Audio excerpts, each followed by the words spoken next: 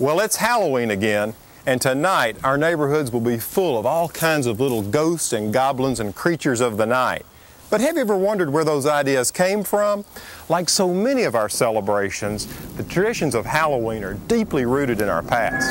This all got started with the ancient Irish. They celebrated the end of their pastoral year on October 31st. They called this festival Samhain, and they believed that on this night, spirits came from the underworld and roamed the earth. When Christianity began to influence Irish tradition around the 6th century, October 31st was made into a harvest festival to celebrate St. Martin.